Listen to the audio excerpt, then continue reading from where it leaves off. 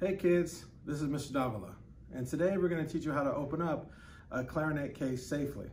Number one, we have to make sure that it's always on the ground at all times, okay?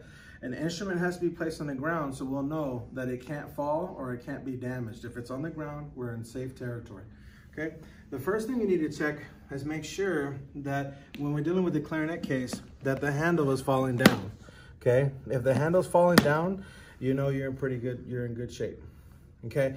Also, your latches on this one are going to be facing going down and matching the handle as well, okay? If you actually have a clarinet like this and the latches are going up, you know you have issues. So remember, the latches always have to be going down, okay?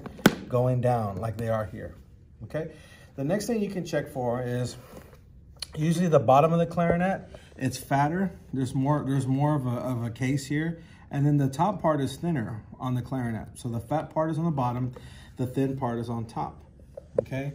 And then also, you can check for if your clarinet has a logo. On this one, the logo is missing, but usually the logo on yours is on the top, okay? And then once we open it like this, okay?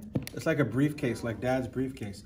We'll open it up, and then we can start identifying the parts of the clarinet, which you should already know and have studied on Schoology, okay? And then how to close the clarinet up is, again, we close it, latch it, and we're good to go, okay?